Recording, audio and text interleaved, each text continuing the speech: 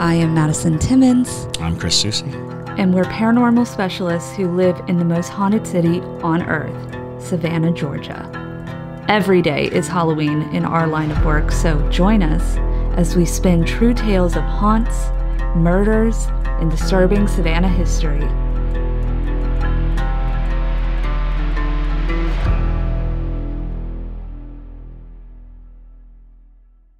I'm Madison. I'm Chris. And welcome to the most haunted city on earth. Hello, and welcome back to another episode of the most haunted city on earth. My name is Madison Timmons. I'm Chris Susie. Right over there. Oh, and I'm JT Timmons. Sorry.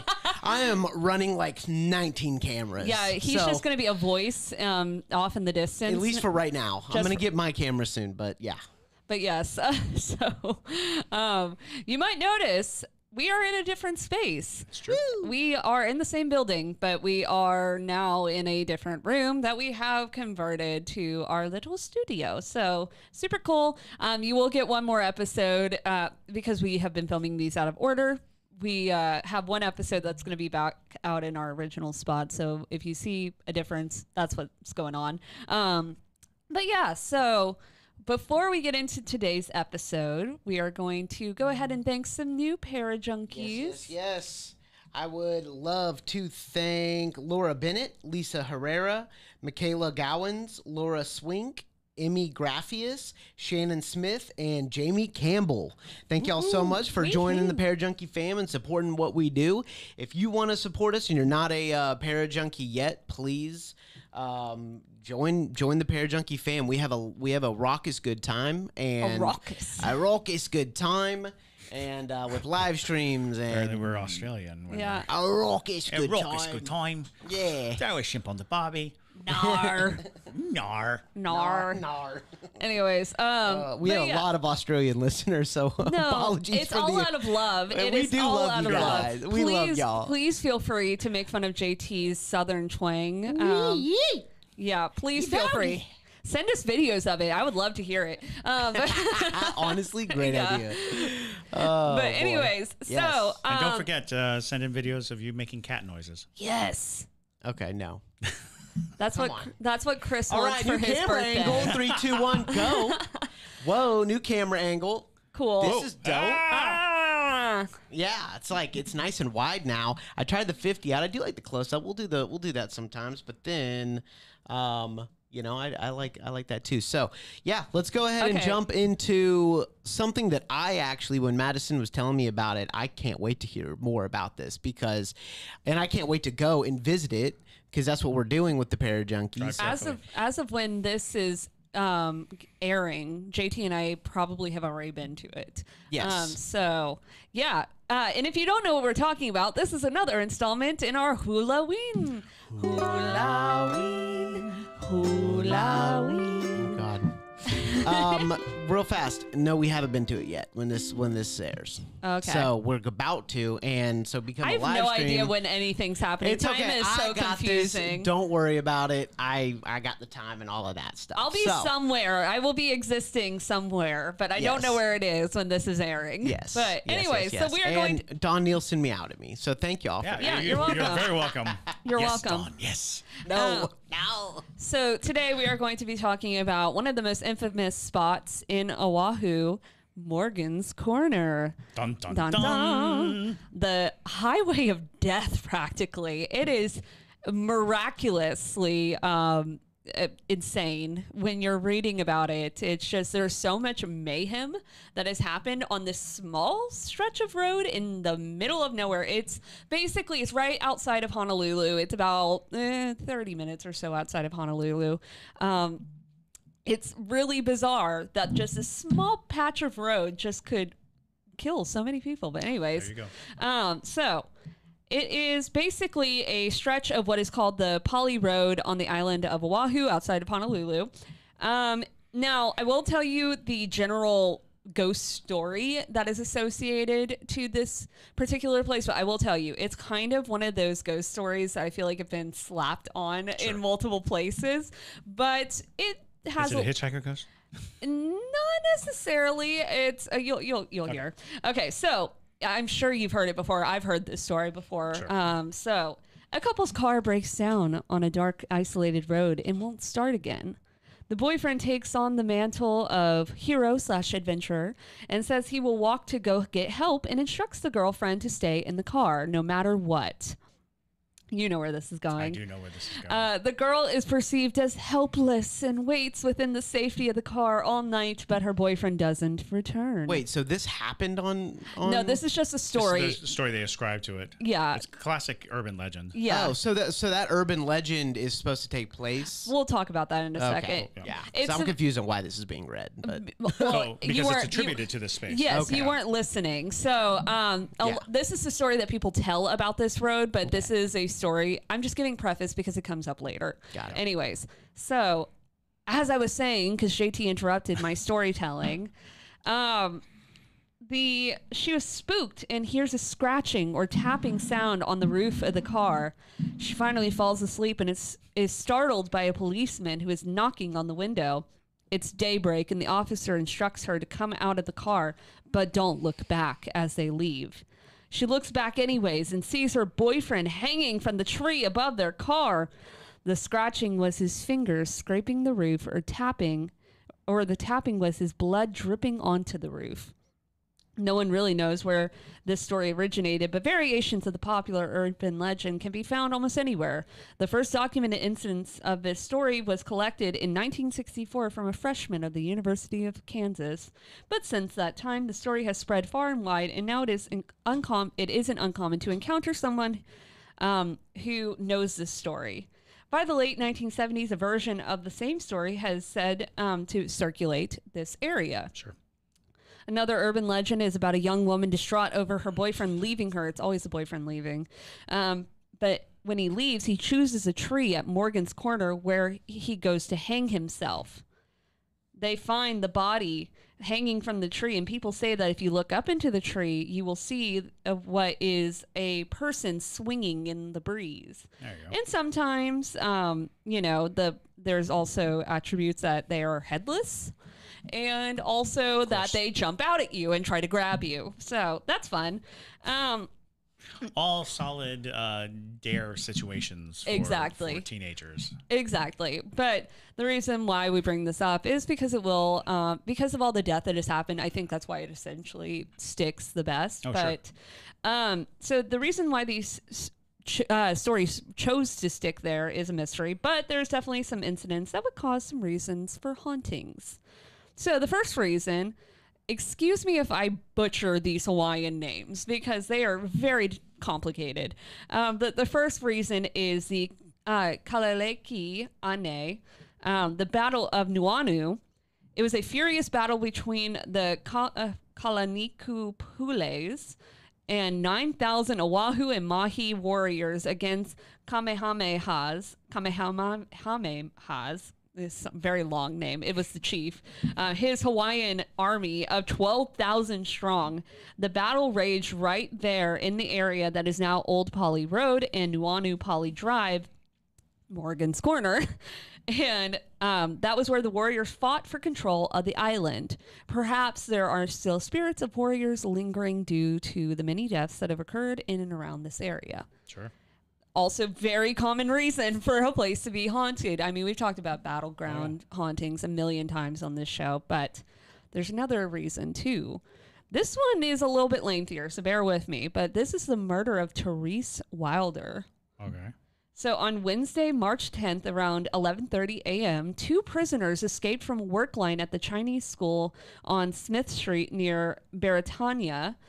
The escapees were 21-year-old James Majors, who was serving 10 years for second-degree burglary, and 19-year-old John Palakiko, who was just involved in a recent escape from the Schofield Barracks stockade and had been transferred to Oahu prison following apprehension. Now, why did they let him out on a work release if he has a history of escaping? But anyways. Well, he's military, too, so that's right. odd. It is odd. But Palakiko was serving a 4-year sentence, also for a second-degree robbery. Upon their escape, the pair paid the 50-cent fare for a bus ride up to Nuuanu Valley. They hid out in the hills that night and started coming down the road looking for food the next day. At one place, a dog chased them, and at another place, they did find food. They found a coconut. Then the fugitives prowled the Midkiff estate, stealing 2 raincoats and a bottle of citronella because the mosquitoes are rough. They returned to the hills, but while it was still light out, they again hiked down the Polly Road to renew their search for food. They approached the Wilder estate from the direction of the natural swimming hole below the estate during the daylight and at first thought it was empty. First trying windows along the bedroom and failing to open any, both men crept around the Polly Road side of the house and there saw Miss Wilder about to begin her evening meal. They returned to windows along the roadside of the house and succeeded in opening one in a small dressing room on the Iwa Makau side near the road. The room in which they entered was locked, so Majors climbed through a 14 by 18-inch air vent to the next room. He had to be small. Oh, that's tiny. Yeah. He unlocked the door and allowed Palikiko to enter the bedroom, and they set about searching the room. Miss Wilder, hearing the noise, left the kitchen, opened the bedroom door, and switched on the lights, asking, "Who are you? What do you want?" Palikiko grabbed both her arms and allegedly said, "Lady, we don't want to hurt you. All we want is some food." Miss Wilder was able to struggle free. They were really hangry. That's mean. Just want some food. But Miss Wilder was able to struggle free and rush to the front door, calling out in an attempt to frighten the intruders. She managed to open the door to the lanai when Palikiko again grabbed her. The scuffle ensued, but the 68-year-old woman was easily overpowered. Majors pulled her to the ground and struck her in the eye. Stunned, Miss Wilder was bound and blindfolded with towels. The escaped prisoners then carried the unconscious woman to the bedroom. Miss Wilder began to regain consciousness and struggled some more and was struck by both men after being thrown on the bed. Palikiko punched her twice on the chin and Major slugged her on the jaw. Miss Wilder lost consciousness and was gagged with the same towel that was used for the blindfold. From the kitchen, the men took some food and then left the same way they had entered. The escaped prisoners were in the house for approximately 45 minutes. The pair followed the winding road, keeping close to the thick underbrush. They rested under a bridge on Kimo Ride and ate some food, hiding the rest. Later that night, they returned to Honolulu and the vicinity of a Chinese language school on Kapenya Lane from where they had escaped. Here, they remained until Friday night, March 12th. Palikiko and Majors attempted to steal a car and were apprehended by the owner, who called the police. While waiting for the police, Majors asked for a cigarette. When allowed to light one, he struck his captor in the mouth and fled. Great, just racking on them charges. But Palikiko was not fast enough and was caught and held. He was arrested at 10:30 p.m. Friday night and returned to Oahu prison to be placed in solitary confinement. At this time, Miss Wilder's body had not yet been discovered in her home, and Majors fled up Palolo Valley and hid in the hills that night, and then made his way down to Kaneohe by hitching a ride. He then stole a meat truck and drove to Waipahu, where the truck was abandoned. There he made friends with an elderly man and passed himself off as the old man's grandson for 4 days. On Tuesday morning, the body of Therese Adele Wilder, also known as Teddy to her close friends, was found by Mia Matayashi and Isobello Escalante, her housemaid and her gardener. Showing up for work early in the morning, the pair grew concerned when Miss Wilder didn't answer, despite her asking the gardeners to come 2 days early than usual. The home was locked and newspapers from last week were still lying on the grounds. After a while of waiting, Escalante crawled through a window and then let Matayashi in through the front door. I feel like these houses are easy to get into. I know, right? They saw Miss Wilder on her bed, but at first when she thought she was asleep. Upon discovering the gag around her throat, they called Miss Wilder's physician, who said Miss Wilder appeared to have been dead since Thursday. Dr. Morlock called the police. Miss Wilder's official death was suffocation. Her jaw was broken and the gag further impeded her breathing, and when they found her, she had been dead for 5 days. The police had few leads. The description of a car parked along Polly Road near the Wilder estate from Thursday night to early Friday morning. A man is said to have hitchhiked along the Polly Road Thursday night and was picked up in the vicinity of the Wilder estate. His shirt was torn and his general appearance was disheveled. Reports of two men were reported being seen Thursday evening between 5:45 and 6 p.m. in the Wilder estate. Police Chief William Hopai emphasized every policeman from Foot Patrol on is vitally interested in supplying any bit of evidence which might lead to the identity of this criminal. Don't kill children, don't kill old people. That's the general rule of thumb, unless you really want to get caught. Don't kill dogs or cats. Don't kill dogs or animals in general either. But the Board of Supervisors offered a $500 reward for any information leading to the capture of the perpetrator. And then the Honolulu Chamber of Commerce then offered an additional $1,500 reward. Police set up roadblocks questioning motorists who regularly drive down the Polly Road because it was a common commute road for people going into Honolulu, as to whether they had observed anything suspicious in the area. 4 prison escapees were being sought in connection to the Wilder case. And by Friday, March 19th, 2 leads were eliminated. The hitchhiker with the torn shirt reported to the police station had given his statement, clearing him of any suspicion. And the other clue, the mysterious green sedan, which had been parked near the Wilder home, was withdrawn. The green car was the closest anyone came to discovering the body of Miss Wilder that same night that the murder occurred. The car was having motor trouble and parked in the driveway of Miss Wilder's estate. It was 2 women inside, and they insisted on going into the home and asking to use the phone. They were talked out of it by one of the 2 men in the car who said he would hitchhike down the road. Don't listen to the men in your car. They're probably wrong. They could have found the old lady. Right. She might not have been dead at that point. Exactly. So that's the rule of thumb also. Don't listen to the men in your car. But they were talked out of it by one of the 2 men in the car who said he would hitchhike down the road to town and borrow a car from a friend.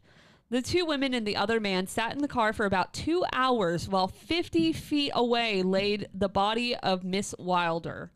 The final break in the case came when an officer brought in 2 raincoats found in the hideaway used by Palakiko and Majors. Palakiko identified the raincoats as those stolen from the Midkiff estate above the Wilder estate. He admitted to entering several homes in the area, including the Wilder home. He said they were just looking for food. At the time of questioning, he was still unaware that he was in part responsible for the death of 68-year-old widow Therese Wilder. He didn't know that she was dead. So, well, it seems like they had no intent to kill her. Right. And they hit her a bunch without thinking of the ramifications of right. that. Exactly. Yeah, I mean, you can't hit an old lady, a 68-year-old woman, without... People are surprisingly fragile. Right. I mean, don't go around hitting anyone. Right. You know, you'd be surprised at how easily it escalates into trouble. So this all happened in Morgan's Corner. This is like a neighborhood, right? Yes. Okay. Her house So is it's not right... just a corner. No, so the reason why we'll talk about how it got its name in just a second. This is a house on the road for Morgan's Corner. Morgan's Corner is just a portion of Polly Road. I see. So Okay. yeah, JT comes in and out of the room, so he misses some pieces here and there. But Yeah. Anyways, so Therese Wilder was obviously dead at this point, and Palakiko was taken aback to find out that she had actually died. And so meanwhile, when a car was stopped at a roadblock at Kokokai and Kalanianole highways, and the driver said that the man in the backseat was a hitchhiker who had asked for a ride from Hiei. And the officer became suspicious of the bundle at the feet of the man in the back seat and began to question him. Suddenly, the man reached for his hip pocket, and the officer, believing he was about to pull a weapon, dragged him out of the car. The man broke away momentarily, took a bottle from his pocket, pulled out the cork, and drank the contents. The officer slapped the bottle from the man's hand, and he collapsed. The man was Majors, the escaped convict they'd been searching for. It was found that the bottle from which he drank had contained iodine. He was taken to the first aid station at Kaneohe, where his stomach was pumped, and then to Honolulu, where he was placed in the Queen's Hospital under police guard. Majors admitted that he read the story of Mrs. Wilder's death in the newspapers and confessed to entering the home, overpowering Miss Wilder and tying her up before leaving.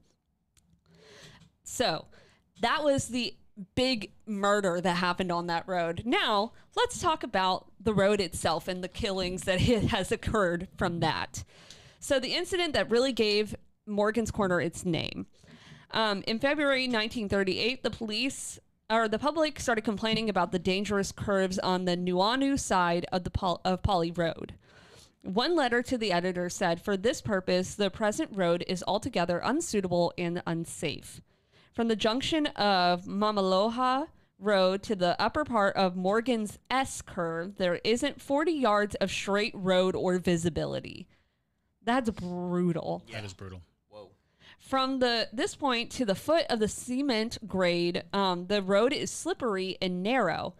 And when ginger is in bloom, this is a favorite place for people to come and pick flowers by the roadside. There have been several fatal accidents in this stretch, and the cement grade requires trucks and heavy vehicles to go in low. The road is only wide enough for 2 cars, and when trucks are on the road, there is a continual stream of cars passing to the left. Was this a complaint in the 30s? Yeah, I know. Good Lord. And by July 1938, the Department of Public Works was trying to get an endorsement from the Engineering Association of Hawaii for the revised plans for the proposed Nuuanu Pali Tunnel. There was much opposition by the residents of Old Pali Road, which, is where Miss Wilder lived. Right. And at the time, there didn't seem to be much public interest in the tunnels. Public Works proposed that the new route would eliminate the hairpin curve at the Lily Pond, traveling along the west side of the number 2 reservoir, and rejoin the present road at the new Waterworks aerator. But still, it would be years before plans for a tunnel were approved. And in the meantime, even though the original death curve was widened, the winding curves of Nuuanu Pali Drive continued to claim the lives of unwary motorists and began to acquire a reputation all of its own. In 1938, the newspapers called that dangerous section of the road the Morgan S curve, named after Dr. James A. Morgan, whose estate bordered the segment. In 1941, it was called the Morgan Estate Curve or Morgan Residence Curve, or just simply Morgan's Corner. A 1950 article called the area both Nuuanu's Death Corner and Morgan's Corner. And the complaint in this article states that more than 30 years, the municipal authorities have talked about correcting the dangerous curve on Oahu's outstanding scenic road. And one excuse after another was found for postponing the work. The latest being the Express Highway Plan, suggested by the territory, is now the process of litigation. There also will be considerable travel at that point, and at the present, it is very heavy. The corner as it exists is a death trap. The 1950... Right? I'm excited to see it. I know, right? By 1953, the name Morgan's Corner stuck, and for years, as the territory was working on improving the Pali Road, there were plans for a new highway that ran from Country Club Road to Reservoir Number 4 that would eliminate commuters' need to travel down Nuuanu Pali Drive through Morgan's Corner. Work had been delayed from 1949 as the territory became embroiled in a legal battle with Lester Marks over the condemnation of 2 acres of his property. Bruh, just give it up. Just give up the acres, No amount of human life is worth those 2 acres. Right. And the proposed new highway would be cutting his 17-acre estate in 2, with compensation for the condemnation price of $12,000. Honolulu-bound traffic cruised up the mountain, through the tunnels, and into Nuuanu Valley before bottlenecking at Reservoir Number 4. Drivers were anxious for the new road to be built so that they could bypass the dangerous Morgan's Corner. I can imagine. And so between 1949 and 1957, nearly 200 accidents occurred on this 2-mile stretch of road. 200 accidents. Wow. On 2 miles of road. That's Debria insane. emphasized that with some text. 2 miles. That's insane. But with dozens of entries and 3 deaths that all occurred at Morgan's Corner. Regular commuters complained about the dangers of Morgan's Corner, blaming the accidents and deaths on those who were blocking the construction of the new Pali Highway. 2 acres McGee over there. 2 acres McGee. Yes. In one letter to the editor stated, then I thought of the accidents, injuries, and deaths caused by Morgan's Corner. I couldn't help but wonder just how I would feel if I was the one who had stopped the building of the new road up Nuuanu that would eliminate Morgan's Corner. And then I thought of the young university student killed there last Saturday. I thought to myself that if I were responsible for stopping that new road, I would surely feel responsible for that death and the many accidents that occur here. Ooh. Anyways. Dang. So finally, that is a first class ticket to a roast. guilt trip. Yes. Finally, in 1956, the Marks case was settled, splitting the estate, and Lester and Elizabeth Marks retained 10 acres on the west side of the proposed highway, while the territory purchased the other 7 acres, including the Marks residence. Even though the highway plans were approved, traffic and car crashes continued on a regular basis at Morgan's Corner until the Poly Highway was opened. One official sarcastically said the area should be called Morgan's Coroner. Clever. Clever. A pun. What? From an official. I know, right? Nuuanu Poly Drive from Carter's Corner above Country Club Road to Reservoir number 4 was completed in October 1958. They started talking about this 20 years before that. That's insane. That is insane. Now that the dangerous Morgan's Corner would be bypassed by most traffic, traveling to and from the Poly would be much safer. Although the traffic through Nuuanu Poly Drive was now lighter, there were still a few accidents resulting in injuries and deaths. But through our research, there are only 2 incidents that were thought to be anything other than car accidents. There were 2 reported suicides in Morgan's Corner as well. There were also suicides that were reported up the road in what's going to be our part 2 of, I guess, technically Morgan's Corner 2, because that's what they refer to it. The other Morgan's Corner. Yeah, the other Morgan's Corner. And those other 2 suicides would happen at Judd Trail and Jackass Ginger Pond, which is only 15 minutes away from Morgan's Did you say Corner. Jackass Ginger Trail?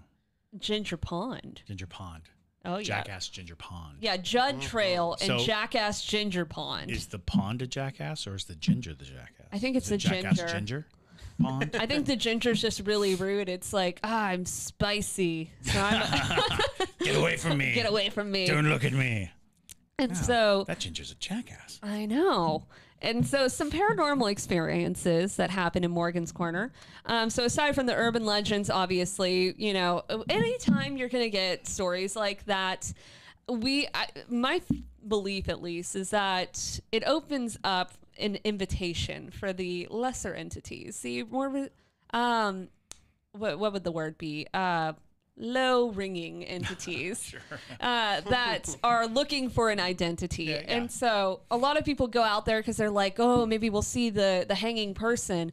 And there are reports of a hanging person. Right. Now, whether that is ascribed to the suicides or is it just the fact that so many people have come there to see a hanging man from the trees without a like, head. You want a hanging man? I'll give you a hanging man. Exactly. I'll do the hanging man thing. Exactly. And so so there's that, but there have also been the biggest accounts are hearing phantom screams, like like blood-curdling screams. Like a banshee almost? No, not necessarily a banshee, but it sounds more like a person in distress. No. The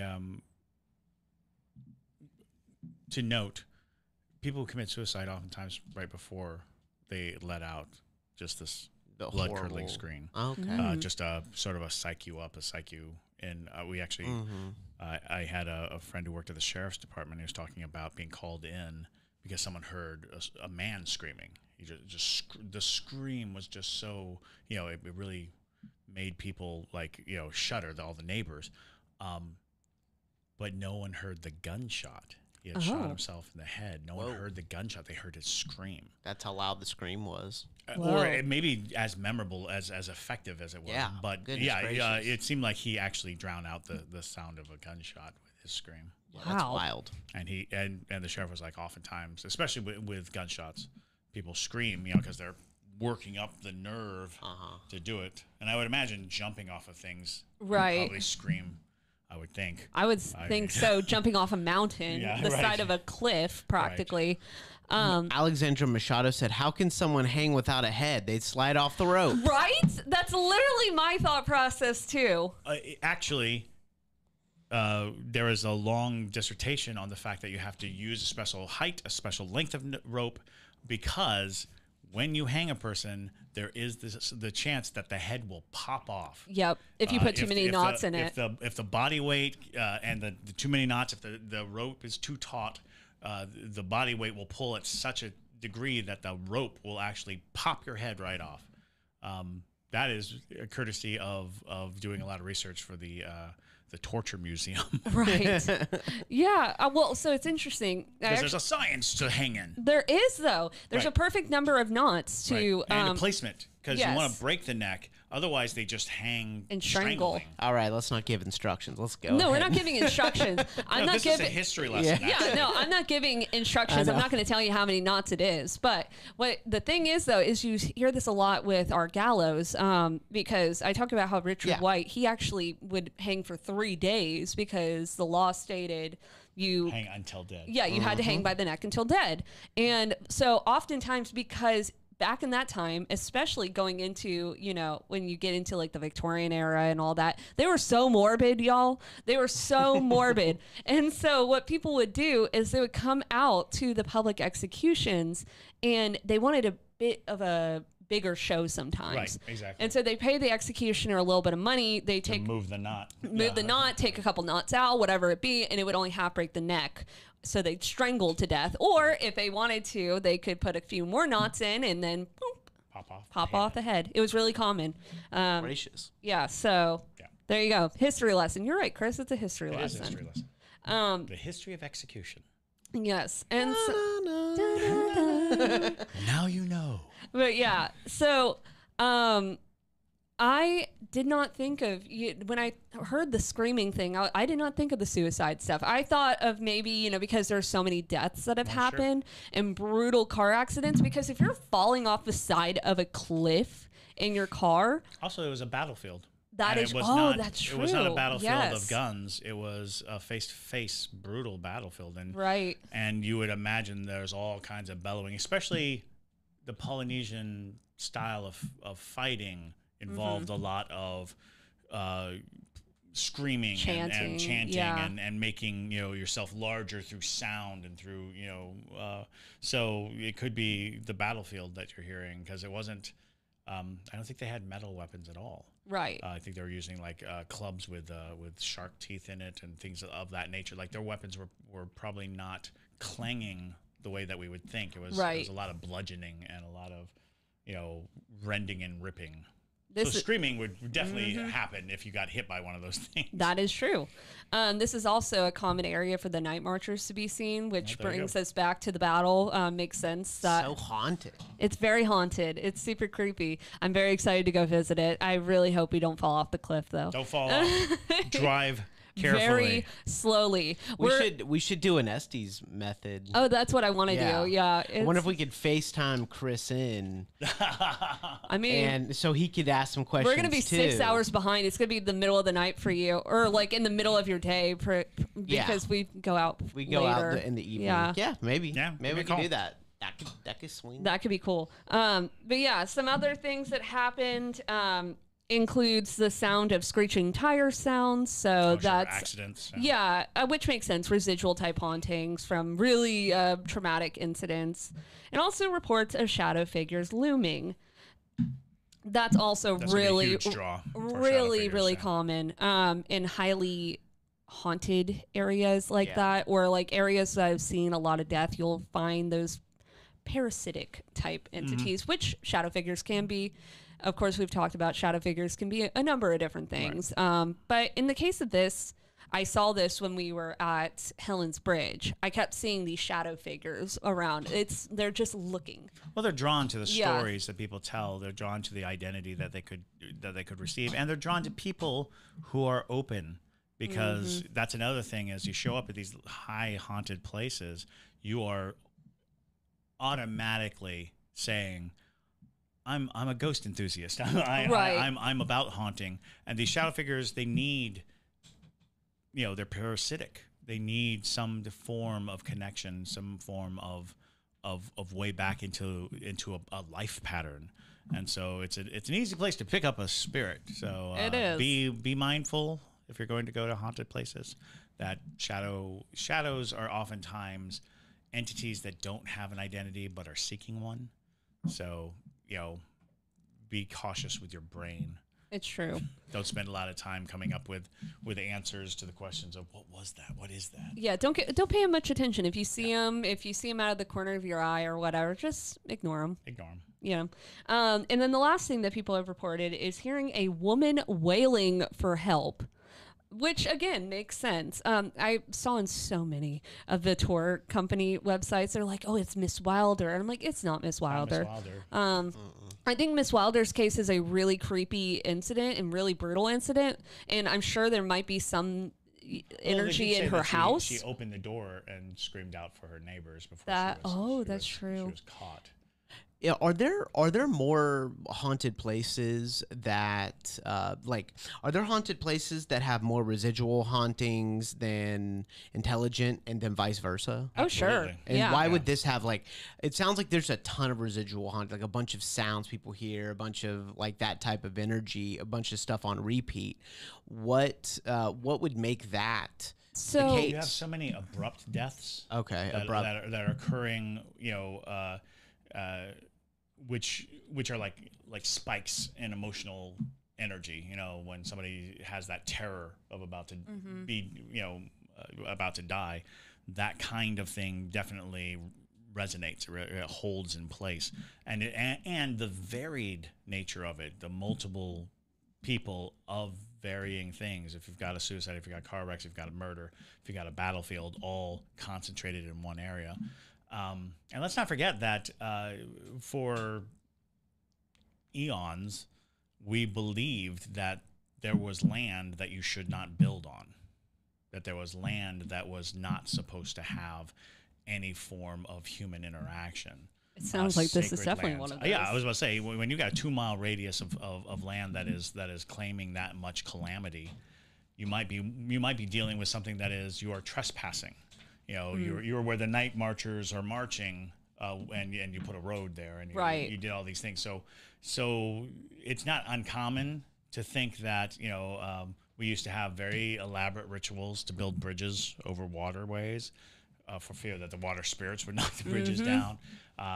Every culture has something along the lines of this ground is sacred, this place is sacred.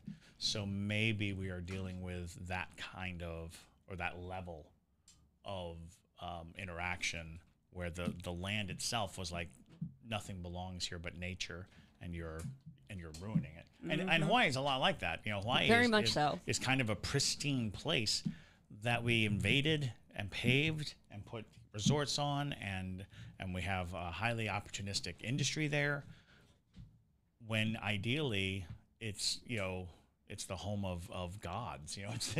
It's really just this beautiful pristine island that we're mucking up with a lot of industry. It's true. And it's not surprising that this is so haunted. I completely agree with that theory of, it's land spirits that are not happy. Or I could totally see the warrior spirits as well, because this was a big battle in their history. Right. It was so pointed that they needed control of this island, and this is where the battle took place. So many people were trying to vie for it, and then you build a suburb. Right. And then you expect that you're going to build a road that's going to bring strangers and outsiders up and down all hours of the night in all manners of ways. It's interesting to think that at one time a mighty chief led 12,000 warriors to protect and defend that chunk of land. And 2 miles with 1,200 people. That's insane to think about. That's a lot of people. But yeah, it's I'm very excited to see it. Same. We'll let you know. And then there's a second one. Well, okay, so the reason why, so it's not technically a continuation of Morgan's Corner. Okay. It's the reason why they call it Morgan's Corner 2 is because it equally kills a lot of people. So there's a lot of mirror. Yeah, and so they're like, it's like a second Morgan's Corner, and it's only 15 minutes up the road on the same road, Well, there which you go. leans even more into the thought process. Sacred land yeah, concept. exactly. But fascinating stuff. Hawaii is super creepy. Very excited to go experience its ghosts and its spirits in general. But remember, you can't do it without a Maui Wowie. So, A what? A Maui Wowie. What's a Maui Wowie? It's What is an is it a alcoholic drink? beverage. Oh, okay. It's like a Bahama Sounds Mama. like it. yeah, Well, I know what a Bahama Mama is, It's but just there's a- a, it's their go ask for a version of Maui it. Wowie. now I got to try a Maui Wowie. I'm going to We send will. a photo on Patreon. I'm going to post a photo, and we're all going to have Maui Wowies. Yeah, well, JT's funny. You guys will see this, especially on Patreon. He is not a beach person. He is a mountain person, which luckily Hawaii is both very Right. beachy Oh, and yeah. mountainous, so that leans into both. But he is the type of person that wears jeans on Yeah. the beach and or in all black. Well, I just don't swim. He looks like, okay, if you remember that scene from Sweeney Todd, that's what JT looks like. Yeah. Yeah. By the sea. On No, the that's beach. exactly it, to be honest. Yeah. I really can't stand the beach, but I'm excited to go to Hawaii and see hauntings and spend time with the fam Yeah. and do Parajunkie exclusives and all of that stuff. Yeah. Live streams, it's going to be Eat so lots fun. of fish. Oh, yeah. Eat the I'm going to fish. eat a lot of fish. I'm going to do a lot of fishing. It's going to be great. I'm just not going to get in the water, but that's fine. I will. Oh, That's I know. all I'm Madison's gonna a do. fish. I am a fish. I'm going to catch her. Maybe I was a siren in a past life. I don't know. That would be cool. All right, Patrick is here, so All we're right. gonna get him in. Patrick Welsh is here. Alrighty, well- and so we're gonna get him in, and we're gonna talk about Morgan's Corner 2. Yes, so let me wrap this up real quick, but thank you guys so much for listening. I hope you enjoyed today's episode, and my name is Madison Timmons. I'm Chris Susi. Stay spooky, y'all.